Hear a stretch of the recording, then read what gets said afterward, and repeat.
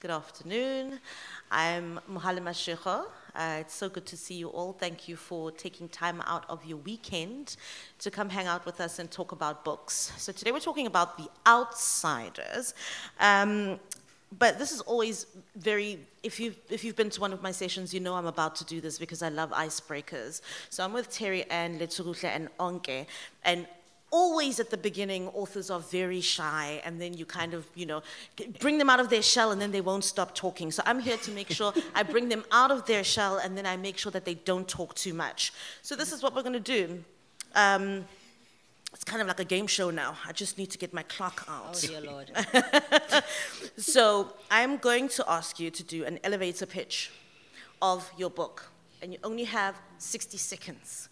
And I'm going to, when the alarm goes off, I'm going to, so you can hear it. You only have 60 seconds. You only have 60 seconds to convince these good people that you wrote something amazing.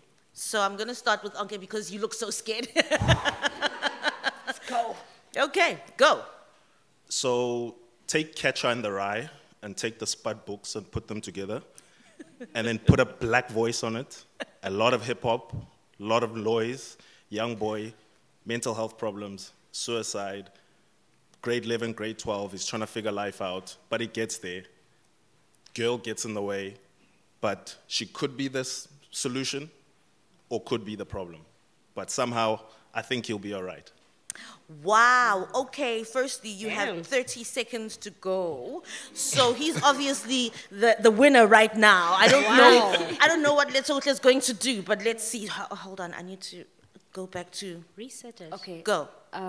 Trying to locate yourself within a third culture and dealing with trying to learn how to love after the experience of trauma, coming to terms with the fact that you have even been traumatized, and re-educating yourself about your body as a woman, I think.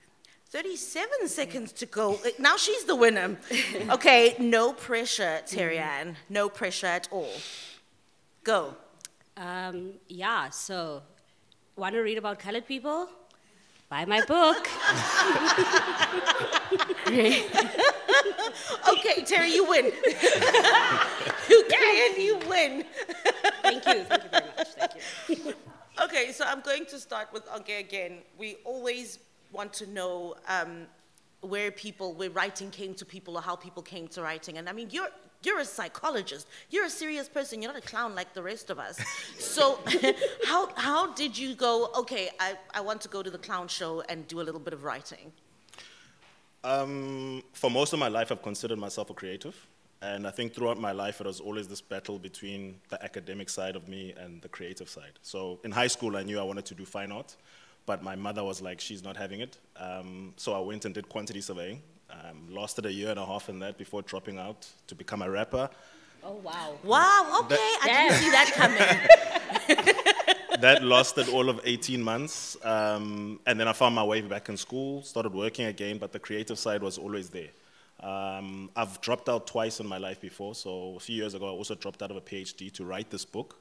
And I think it was that battle of the creative and the academic. But through writing, it feels like everything's come together because it's life experience, it's research ability, it's life experience, passion, abilities, all those things coming together. So it just felt like the right time. And it was just another creative outlet, I feel. Do you feel that being a psychologist somehow informs how you wrote the second verse? Absolutely, I think so. It almost feels like the psychology feeds into the writing, and it was one of the things I needed to do in order to mature from a writing perspective to get to the point where I am. The book itself, I don't like to say it's about my life, but when people ask me questions, I feel like the client on the other side, and they are the patient or the therapist. And I realized just how much of myself I put into it. So in a sense, it's also very therapeutic.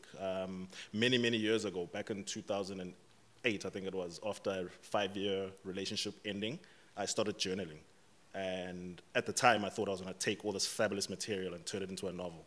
It didn't turn out quite that way, but I think the practice of writing on a daily basis got me to a point where I felt like, you know what, let me try my hand at fiction, and yeah, a book came out.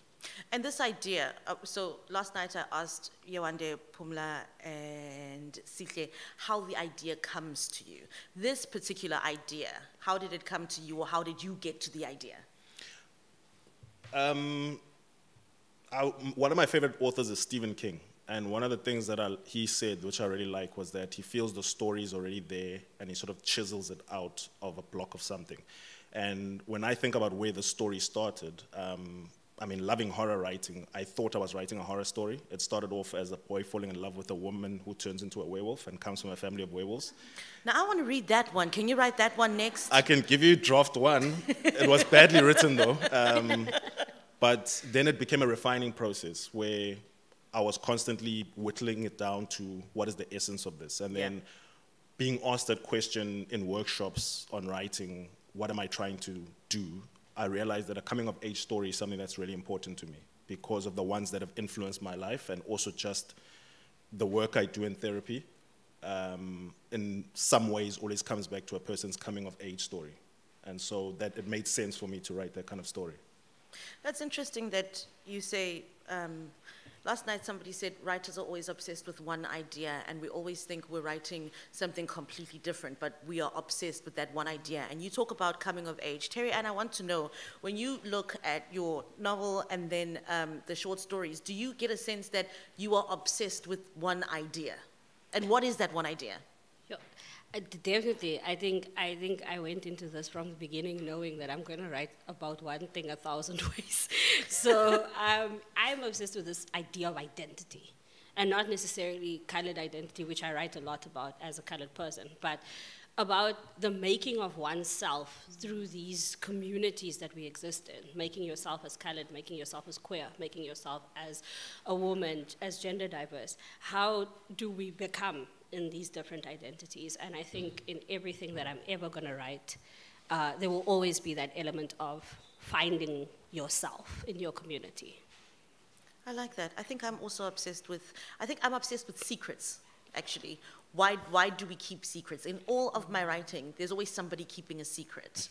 I don't know if this explains my relationships, but we won't get into that. It explains why your short stories don't have the ending, the truth.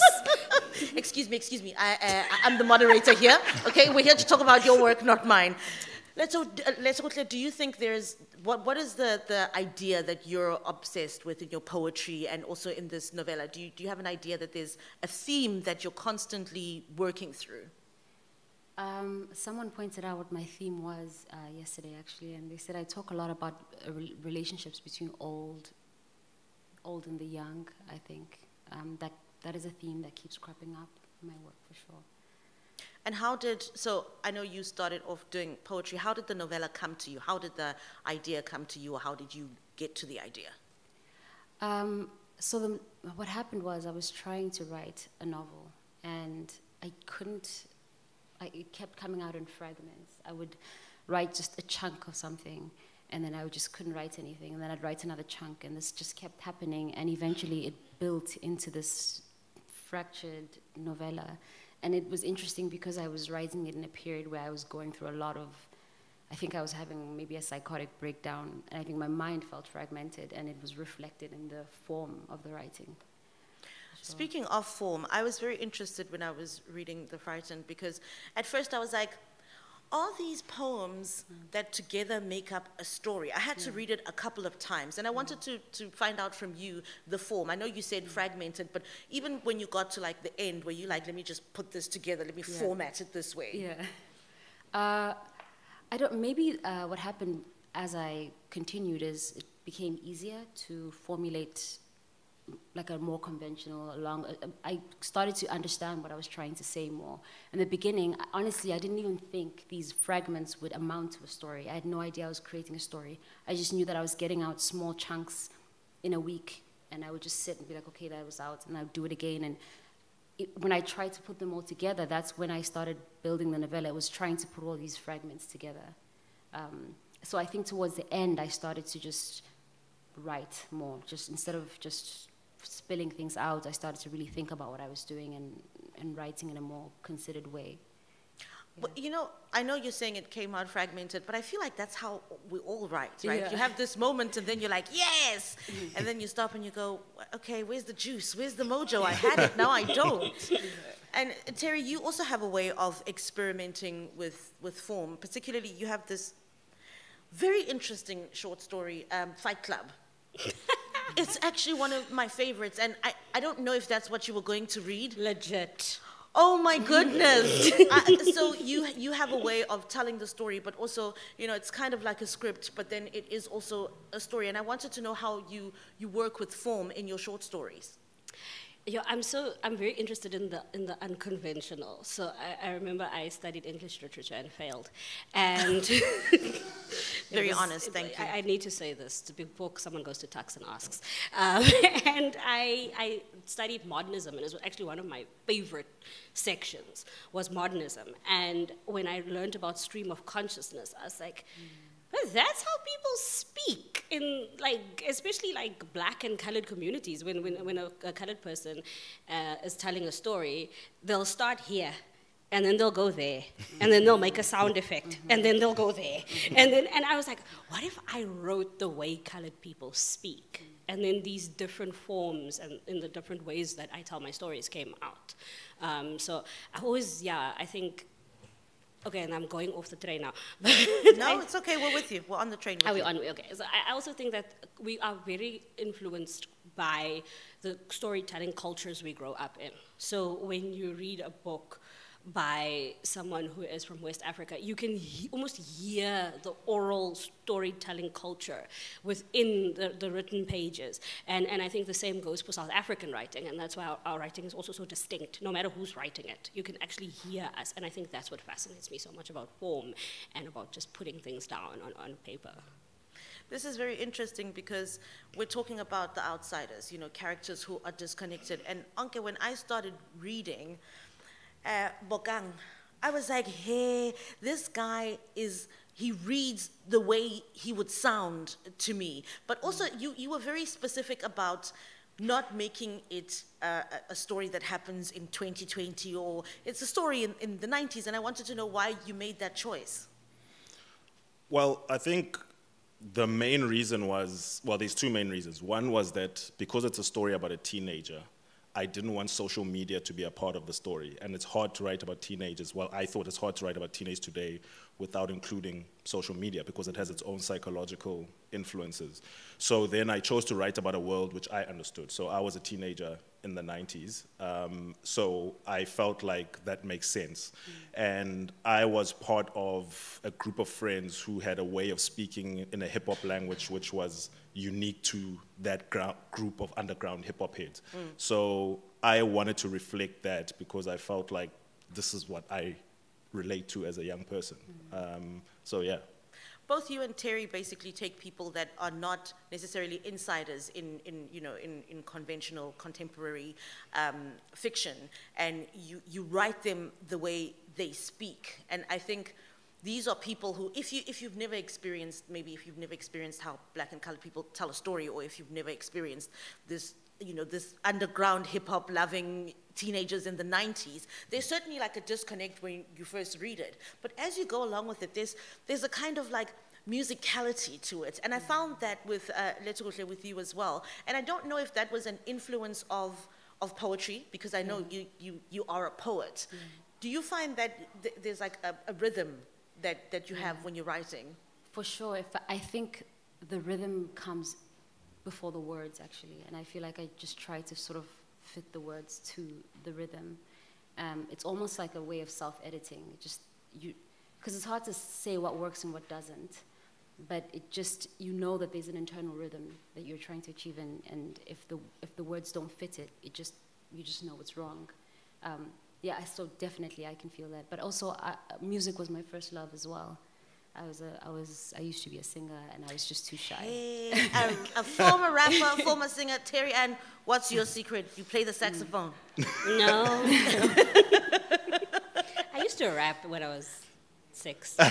Come on, 2 former rappers and a former singer. I still rap. It's not a former rap. Oh, I'm sorry. Okay, because I was going to be like, let's start a band. I mean, I don't know what we'd call the band. The Outsiders. The Outsiders, yeah. That's Okay, please buy our album when it comes out. Spotify, everywhere, Apple Music. So I always like to give, sorry, actually, before we do the reading, you said something very interesting about social media and teenagers, and you didn't want to include that in the story. And I wanted to ask the 3 of you, do you feel like putting too much technology as we live with it now kind of waters down the story, or does it put you exactly where you need to be? Sure, I'll go first. I think it depends on the story. So in one of my stories in White Chalk, I write about Facebook. And I think it's in Locked Down, where the colored girl interacts with how the lockdown is affecting her through watching people's Facebook statuses. And it's a very minor thing in the actual story itself. But I think that it adds to this entire landscape of what lockdown became. It became a place where you would find community on social media. Where when I write my teenager stories, I do exactly what Onke did. I don't like to write teens in social media because I was a teen in the social, I'm not old, I was the teen in the social media age, but it was not my reality. Okay. So I think I have this thing about authenticity. So I try really hard not to write what I cannot relate to at least 80% of the way. So I keep social media out of my teen stories because of that.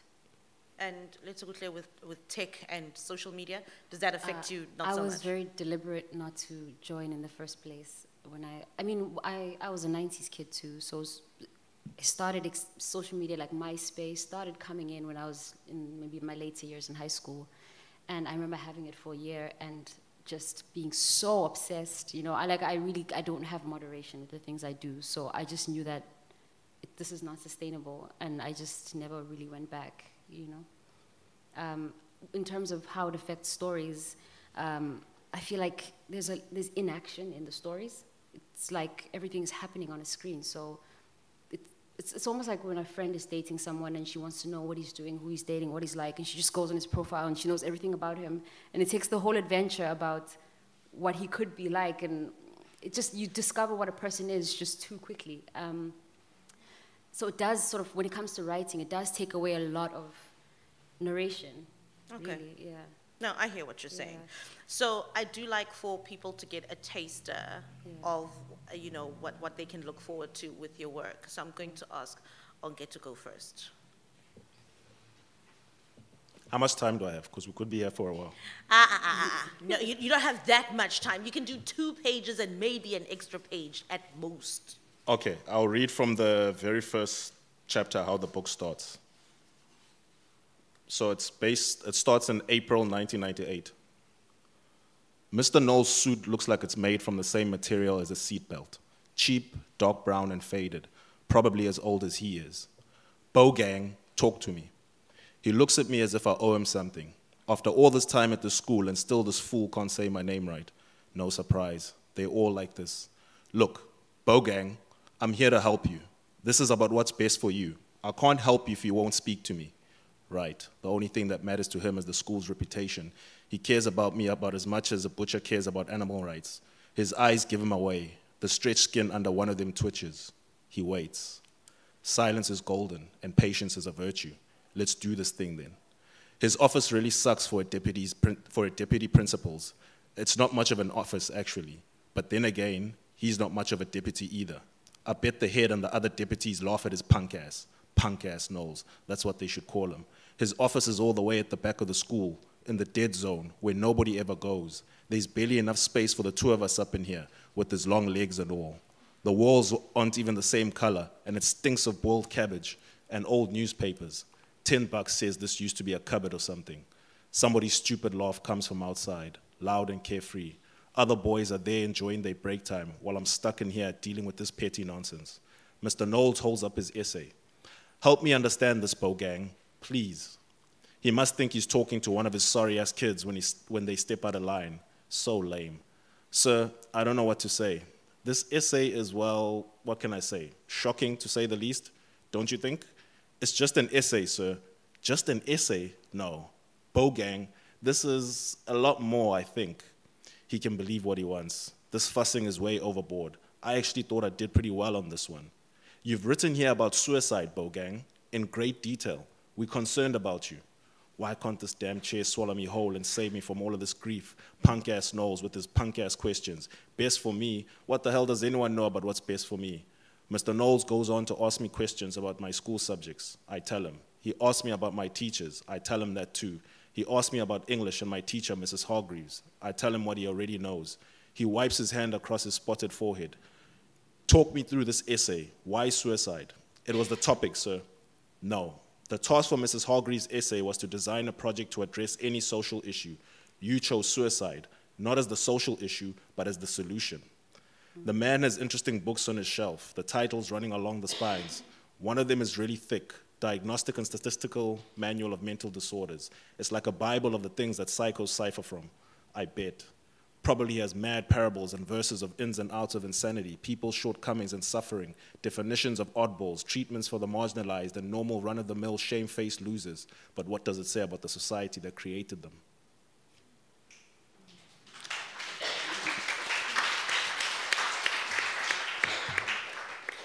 Thank you so much for sharing that, because as soon as when I started reading the second verse, as soon as I realized that, okay, his essay was about suicide, I was suddenly very interested, like a morbid curiosity, and maybe it's because it's something that I've dealt with, you know. But I wanted to know, this character is very disconnected, or rather, the world around him is disconnected. And I wanted to know, how did you handle having a character who is nonchalantly moving through the story, and then suddenly it's like, oh, okay, not so nonchalantly moving the story. I wanted to know how you handled Bogang's journey and how it affected you.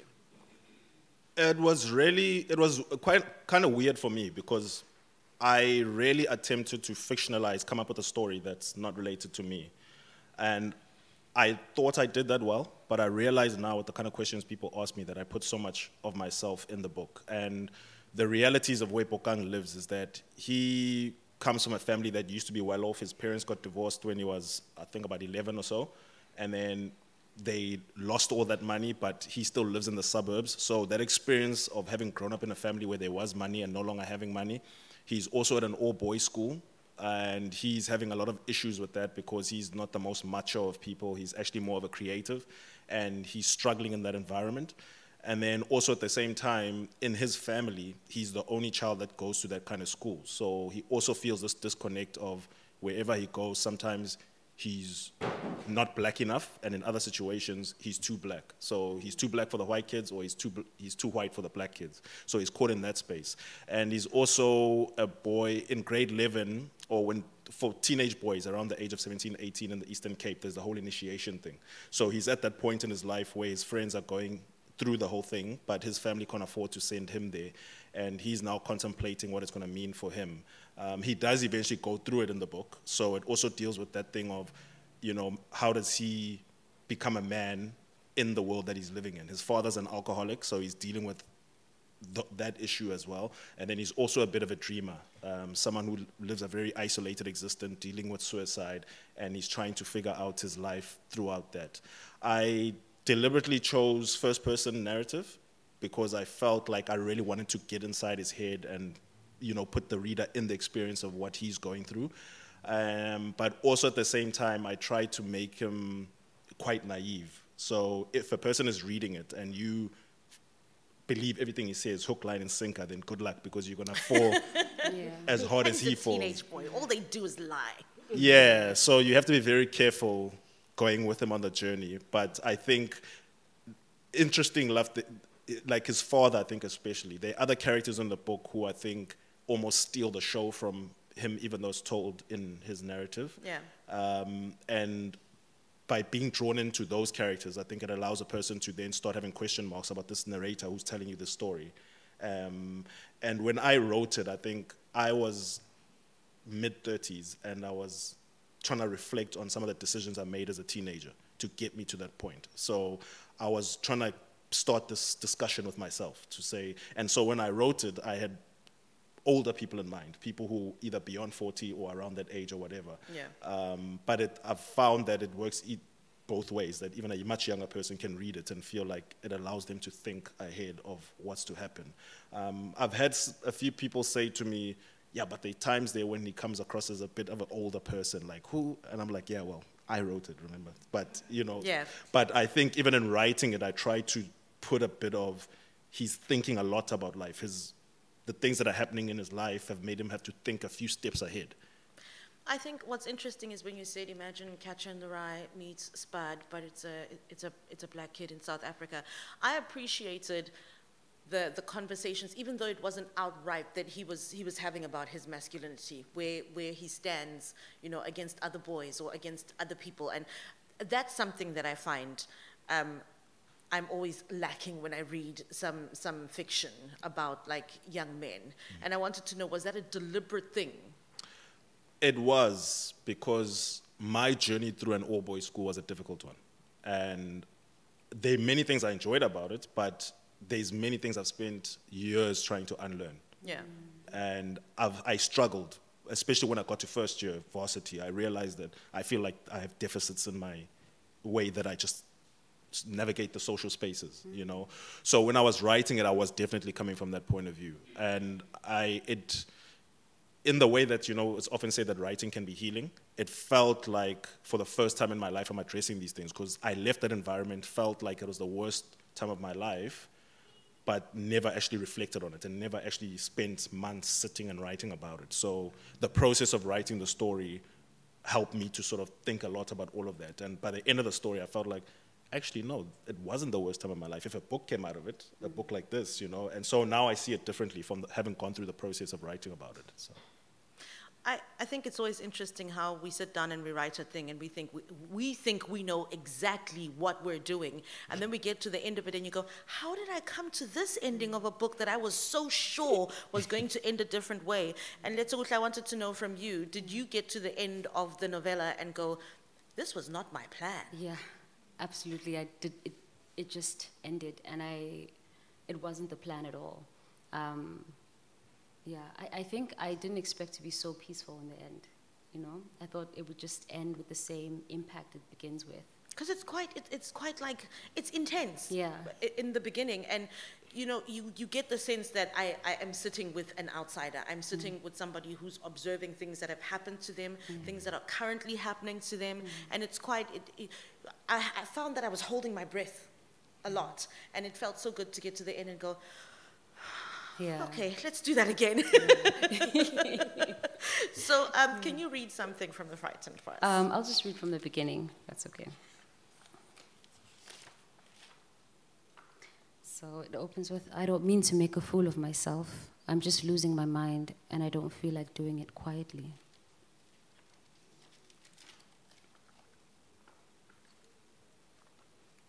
There is a story in me so full of stupidity and pain, I hesitate to write it. This delay may carry on for years, embedding itself in everything. I dread to say this to you, Lord, but if it is my passion that has me run towards pain, to feel it with such intensity, then you should take it back, make me simple, keep me sane. Let me work in those boxes and wash and iron my clothes. Let me feel the world lightly. Give me laughter, make me tame. This void, this not wanting anything at all, when I find no answers inside me, none in my hands that haven't known work for years, nor in my heart that has never stopped lying. If it comes with a mind that wants to know itself and grinds to the core where it is sore, then take it away from me, this querying eye, this thing in me which says, right. I mourned you. I mourned like a screaming child. I wrapped myself in brown blankets and woke up drenched in sweat when it wasn't enough to cry, when I had to drink myself into a drunken stupor until my eyes changed color, that unfading yellow, as if my home were in a dust bowl and I were too proud to leave. And then I went mad. I let the sleeves from my dress blow off my shoulders as I ran half naked through a breeze. That night it would rain, and I would threaten to kill myself if it meant that I could sleep again, or that I could, unfuck the men that had ruined me. I'm sure you weren't aware that I could grovel. Sorry. The therapist recommends Mrs. Dalloway, where I read that madness is simply a loss of proportion. And in my case, I felt, as I imagined Virginia Woolf concede, that this was certainly a disproportionate response to sudden pain, but at its core lay something frightening and far more challenging to repair. I was simply no longer a child, and the ground was not solid, and the Eastern Cape was barren and poor, and I didn't have a driver's license. To witness true poverty when you know what it's like to live easily is something very hard to come to terms with. I felt in this moment so far away from you, so far below, and most incapable of reaching. I'm sure you weren't aware that I could grovel, that I could crawl beneath a can of worms and curse myself for being unable to slide below the earth on my belly. You must have thought I was slimpy slender, the slim daughter of a rich man. The thought alone is enough to think that I am conceited. But I think of you instead of all the men who lay on top of me, instead of being held down on my knees, wrist aching, where there was wetness and there was pain, instead of the short list of shame that has sampled my amplitude. I think of you who wanted nothing, not by force or labor. I had to puke the wine out of my belly, to fold my knees into my stomach to learn that there was something impure in the way I felt. There were needles in my arm, a drip to save my liver. And being there, as I was, you did nothing. To do nothing, to fold one's arms and do nothing, to float in a swimming pool and cup your ears to hear the ocean, to dive into a body of water and rise as if to be reborn. To do nothing is to do a lot. What did you do when I was dying? You can clap.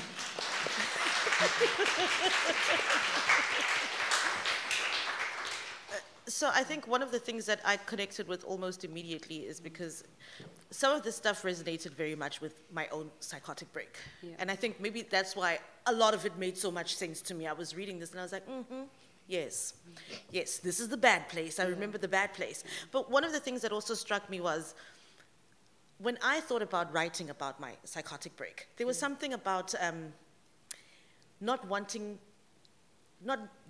to seem mad. Not wanting to seem like a crazy person. And I think the disconnect, the outsider here is that a lot of the times, women characters aren't allowed a whole novella to kind of process their, for lack of a better phrase, their madness. Yeah.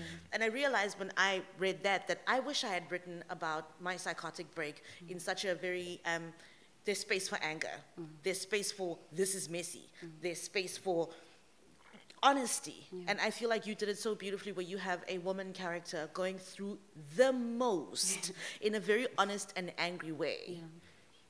So tell me about that process. I think when you write about things as you're going through them, you tend to be a little bit more transparent. Because I think I spoke about this before, there's something about being mentally vulnerable that makes it difficult for you to pretend. And I think pretense, in a way, is something sometimes it's something we do, but it also shows that this person is even capable of cloaking themselves, which means they're relatively healthy. I think when you're really vulnerable, it's almost like you're just naked and you can't hide, and it's awkward. And I think when I wrote, that's the state I was in. I couldn't pretend. I wanted to. I think it's also why it took so long to write such a short book, is that I really wanted it to be more beautiful and less, transparent, but it just was coming out this way, and I think I had to go through a process where I accepted that. Did you feel like you needed to, once you'd done it, you needed to step away and then go back to it, and when you looked at it with fresh eyes, what was that process? I hated it. I looked at it and I'm like, gosh, I mean, I was bipolar. First, I was like, wow, this is good. And then I was like, wow, this is awful. Like, you write so badly. And then I was like, okay, wait, no, you write really well. I couldn't decide whether it was good or bad. And I think it's because it wasn't written with the intention of being beautiful. And so I was struggling to connect with the lack of beauty, because I felt with my first book that I was very deliberate in making things beautiful, like that mattered to me. And I couldn't relate to this sort of crudeness, That's what it is. Yeah. It's the crudeness of the story that is so disconnected from what we expect, the beauty and madness almost. And this is stripped down. Like when I read it, I was like, ooh, I know this. I know this. The sunken place. It is. It's the sunken place. And I wonder, how did the journey of writing this, stepping away from it and going back to it, how did that affect you? How did it change you, the journey? Going back and reading it once it was done. I almost wanted it just out of the... I really puked this book out. I puked it out and I wasn't trying to eat it again. And I just, you know, and I was just wanted somebody else. To use that. You know. It's like you should be a writer or something. And I really just couldn't wait to write another book. I was like, wow, now I can actually just write something nice. You know, I was so happy it was out of me and it was done. And then there was the anxiety that, wait, now it's going to enter other people for the first time. And they're going to look at me this way when I feel so far away from this person now. But, you know, maybe she's not that far, to be honest. Yeah, I'm just one wine glass away of a psychotic breakdown. It is a bad place, I'm telling you. It's funny, though, when I read The Frightened, I wasn't even thinking about you. Yeah. I was thinking about me. I was like, wow, I know that, like, that raw, granular place where it feels like there's sand under your eyes, there's sand under your skin. You can't get away from yourself. Yes. And I think it's beautiful.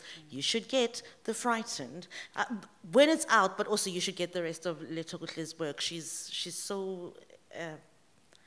she's that with words. You see, this is why I'm not a writer. She's that with words. Terry Ann, it's your turn to read, and you're going to read one of my favorite stories, Fight Club. Yeah, cool. So I'm really sorry that I will not be reading about suicidal mental breakdowns. Somebody's got to do it. You know, it's the burden. So I'm not going to read the beginning. I'll just explain that. So we have Auntie Mabel, and she's somewhere in the leafy suburbs of Johannesburg, and she's being interrogated by a dude, and he is asking her to tell him the events of what happened. So this is her telling him the events of what happened. Okay. That morning, I woke up at 4 o'clock. Or how do you people say? 4 a.m. to get ready for work. You see, I work in Industria, and I must get up very early, or else the taxis will make me late. And then the boere will go on like it's my fault that there was traffic. So yeah, I woke up at 4 o'clock and put on water to wash. I can't even put on water for tea. I must just wash and get ready, or else I will miss my special with Lester. And he is always on time. You know, his mother was such a nice auntie, but shame, and, you know, she died of lung cancer. Yeah, nee, that's a horrible illness. My cousin Letta had cancer, but she went for the chemo and the radiation, and now she's fine. I wonder why Lester's mother didn't go for the chemo or the radiation. Maybe the cancer was bad already when she found out. No, shame. So as I was saying, before you gave me a fail cake, I put on the water to wash, and I could already hear commotions going on in the street. They said on the news that that noise was one of the first signs. That is just cuck if you ask me. First signs of what? How was I supposed to know? So I put the water in the scuttle, and then I went to go and wake up my daughter Valencia.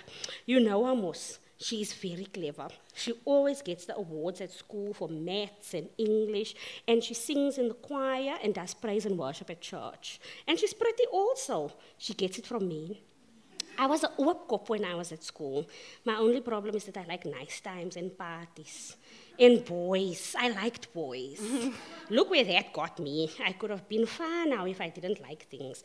Valencia is a child that likes the house. She doesn't even have a boyfriend. Can you believe it? She knows that the boys here are just a bunch of rubbishes.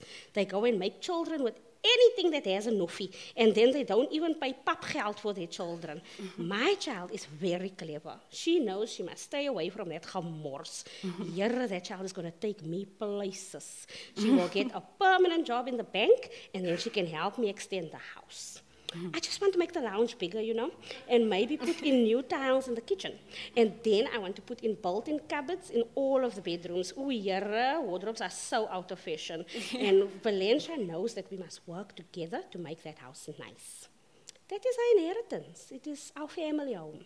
She's not like her useless brother Tyrone. Ooh, ask me where he slept last night, huh?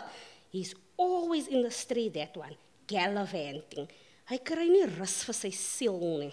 So, as I was saying, I went to go and wake up Valencia because even though she's a clever child, she's also a lazy one. And you must wake her up very early if you wanted to get to school by 7 o'clock so that she can be a scholar patrol. I went to bath and then I packed my bag with my new overalls and took my skaftin out of the microwave. Tyrone didn't cut my meat. Tyrone didn't eat my meat that morning. I was very happy to see him. Tyrone will so much just eat the meat in my skaftin and not feel sorry that he did it. It's very unfair. I work for that meat, buy that meat, cook that meat, and then he comes and eats my meat. I didn't even say goodbye to Valencia, and I didn't see Tyrone sleeping on the couch. That explains why the meat is still in my lunch tin. I just ran out of the house because I could hear the engine of that crocky Lester drives. I got outside just in time for the transport. I must told you, Lester is always on time, and he's not a person that likes to wait. I usually sit in the seat behind the driver, but Lena Langtette was in my seat that morning. O Here, I could sommer smack her there in that kumbi, but I needed the special. The Lord knows I don't want to go back to taking taxis. Lester doesn't even work near our factory, so I don't know. Lena doesn't even work near our factory, so I don't know what she was doing in my seat in Lester's stukkende kumbi.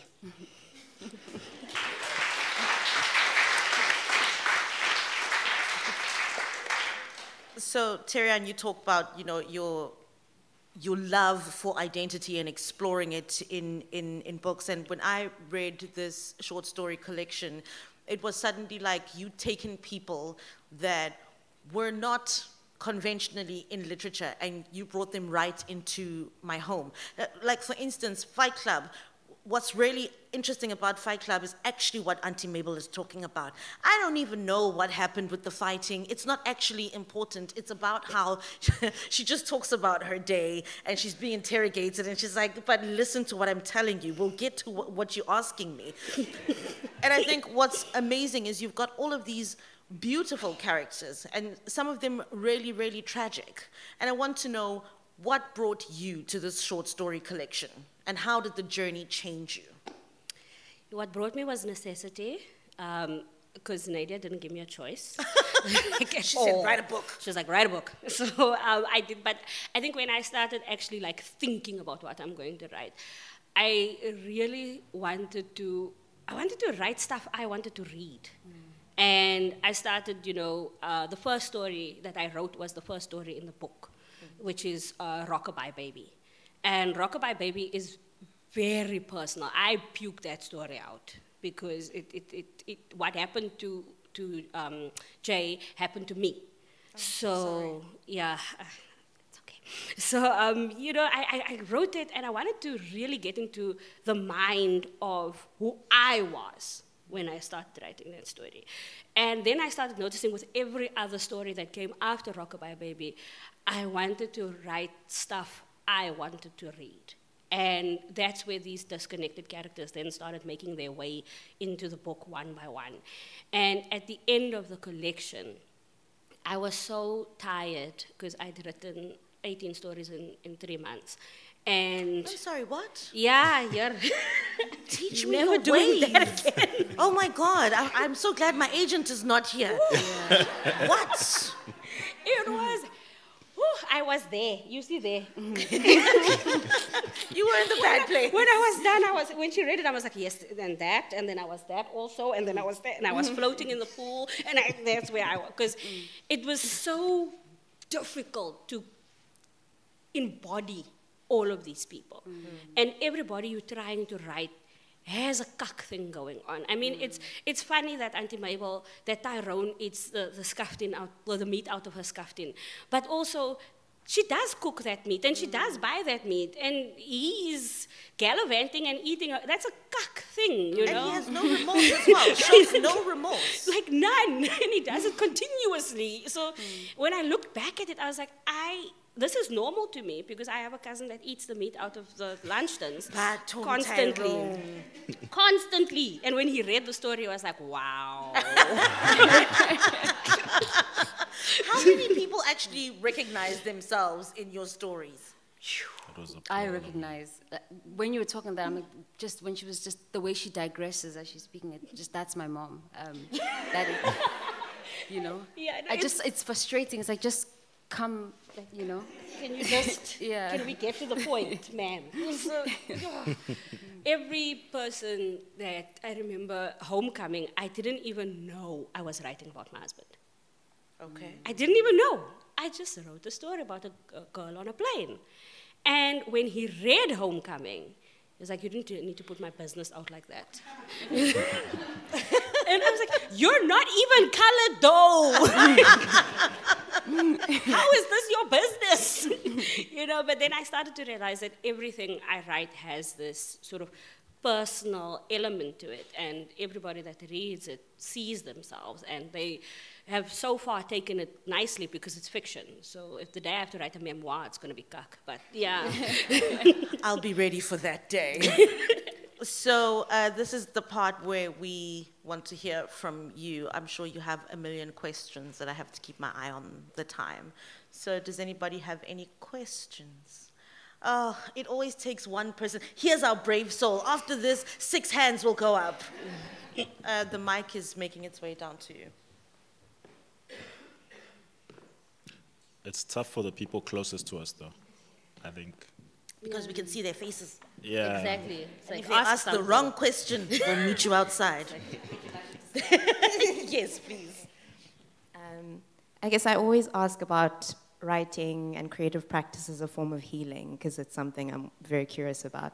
So I want to know, especially like writing from the eye of the storm, or like the mental health storm, does it make you, when it's done, when it's out, when that thing that has a hold of you has finally let go of you, does it make you feel more compassionate towards yourself? Does it make you feel more connected to parts of yourself?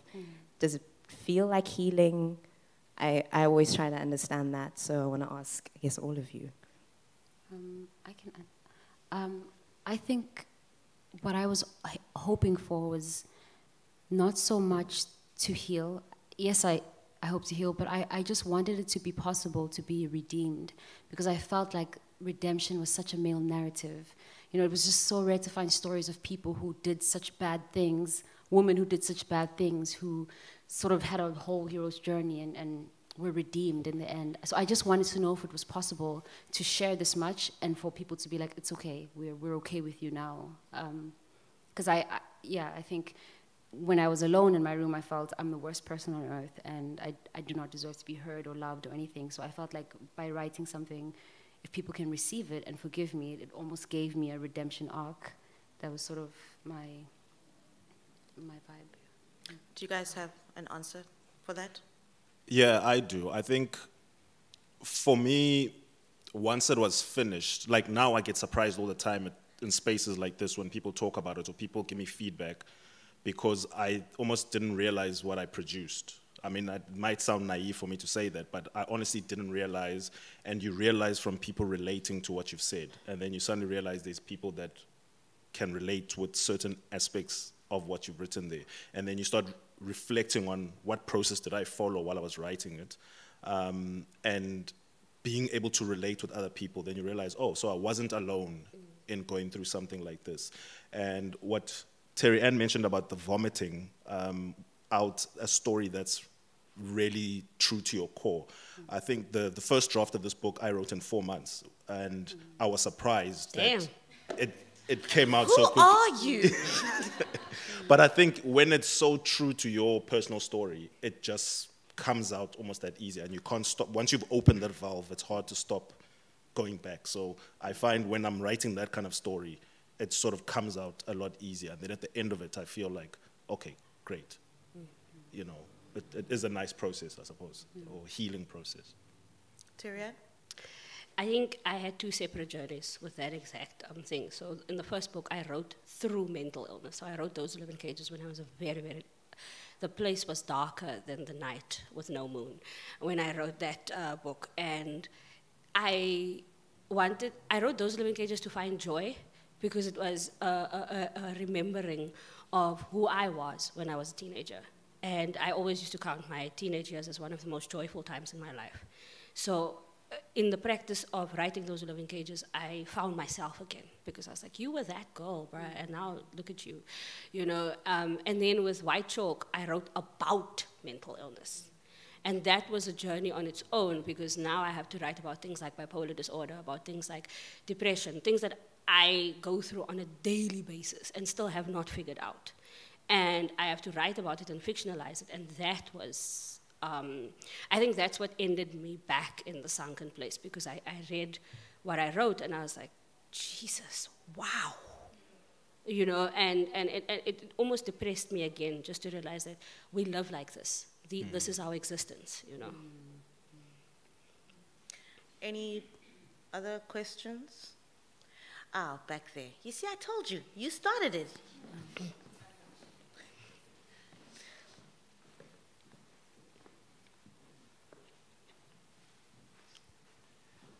Leto, earlier you spoke about how when you were writing that you felt that this transparency was different from that of beauty.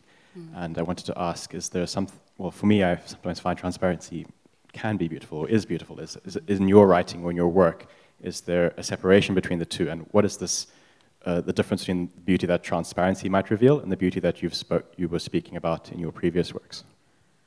Okay. I like that question, thanks. I think maybe the difference was, because I mentioned earlier in your elevator pitch that I had to re-educate myself about my body. And I think maybe when I used to write, I would try and, I objectified myself in the writing. And now I was trying to write from my perspective, and my body is a very unpleasant place to live in. I bleed once a month, and it's very painful and smelly. And also, sex is such an underwhelming experience for the majority of the time, and I have to come to terms with that. And I just had to be honest about how uncomfortable it is to be in a female body sometimes. You know, it hurts. Like, we have painful bodies, but also gross bodies. And so I was trying to, it was very difficult to sort of write from that kind of place and look back and be like, wow, she's talking about a period, or wow, it just felt gross to me. I educated myself into trying to kind of write around my body rather than from inside it. I don't know if that makes sense. Love me a good period story. There's a question over here.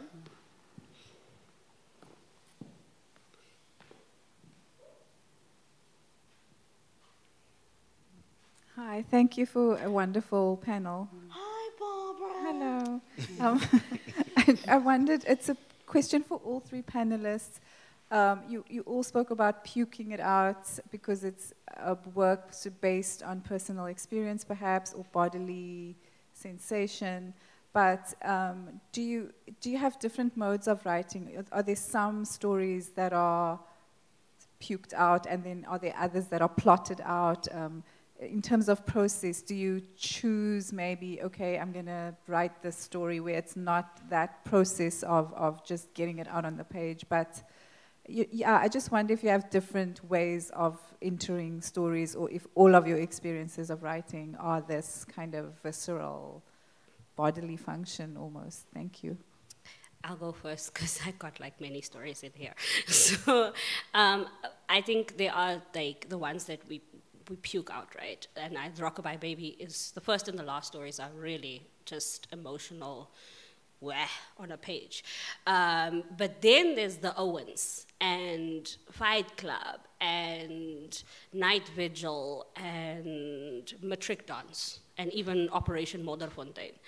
Those stories, I sat and I did character Bibles, and I was writing like, you know, this from this almost like a filmmaker point of view of how technical I wanted to be in growing these characters and teasing out this narrative. So I do have some stories where I write for writing's sake and not necessarily for it to be cathartic.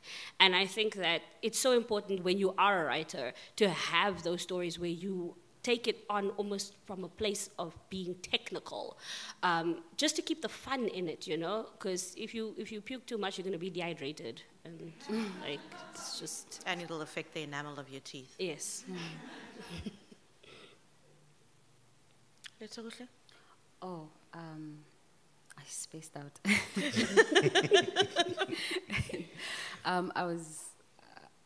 What was the question again? All the stories, are there some stories that are technical that, you know, there's like craft as opposed to all of them just being puked out? Oh, no, I think usually I really think a lot about what I want to write. But I think now going forward, I'm going to try and do both because I was very happy with what I discovered in writing by not trying to curate everything. And also, puking is a very involuntary thing, so you can't really decide, okay, today I'm going to puke out this story. I think that happens because that's the time you're in and it comes out that way. Yeah. Okay. I think for me, I'm a very meticulous person, so even the stories that I'll say come out as if I puked them out, all my first drafts... We're saying puke now. We're saying it over and over. You started this. I really wanted this to be a classy panel. I just hope you know. There was going to be no talk of puking, eating the puke. What the hell? Come on. We're 2 sentences away from diarrhea. I'm so sorry. You just said it. You just said it. Sorry, Onke, So please continue. I feel, for me, the first draft will always come out, I think it's when I'm most free. Yeah. And I just allow myself to do whatever. But if it's a story that's very personal to me, then I think the time of how long it takes to come out will be very quick.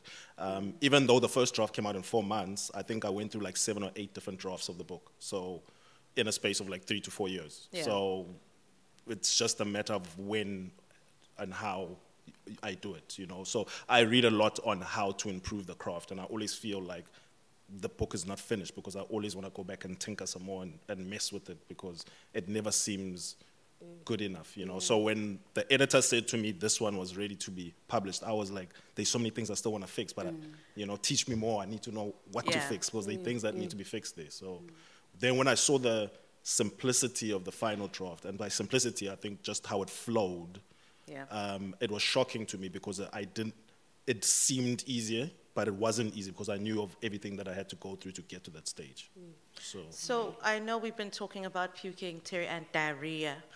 And I just want to end with what is the joy in your work? Where does the joy in your work come from? We literally have 3 minutes. Don't make me time you. Okay, I'll start with you. Where is the joy in your craft? What is the joyful thing? Well, I've always been a loner my whole life, and I've always felt like I don't really fit in lots of places. And then knowing that I can do something like writing with that loneliness has been very affirming. Like, it makes me feel like, oh, wow, okay. And for me, imagining a story feels exactly like how I used to feel as a kid playing with toys. Yeah. Like making up things. So for me to suddenly feel that way as a man at 40, suddenly it feels like, oh gosh, I don't know how I reconnected with that, but I love that feeling. Yeah. Lethokuhle? I think it's always having the last word. Really. I always think about that. I mean, you know, I once dated someone who really tried to publicly sabotage me, you know, and I remember thinking, but your kids' kids are going to be reading a book from my perspective about who you were. They're going to have a perspective on you that you cannot defend. I'll have the last word. I like that, you know, connecting with my inner child, Lethokuhle, because I said so and now it's over. I ain't taking that back. Terry-Ann, where's the joy for you? I think the joy for me is in my 14-year-old niece. Damn, is she 14? I think she's 14. In her coming and going, Yote, you wrote about a bash. Like, yeah, I did. So it's just that. It's colored kids going, wow, you wrote about, you know, our school is in your book. Like, Kippie Staven is in your book. And Kippie himself going, thank you so much. Thank you. And so that was the joy of Those Who Live in Cages. And I think it's the joy of White Chalk is now academics coming in and be like, oh shit, you can actually write. So yeah, the feedback is the joy. Yeah. Thank you, the three of you. This has been the best use of a Saturday this whole year for me. I really want us to put this band together because I can just see it's going to be so dynamic and so cool. We already have the first people who are going to buy the album. Thank you so much. The writers will be signing their books. over there by the books. I forgot what it's called, please. But that's where they are. Thank you so much for being so amazing. And that's it for us. Wow, look at that. I'm on time. Come on. Thank you.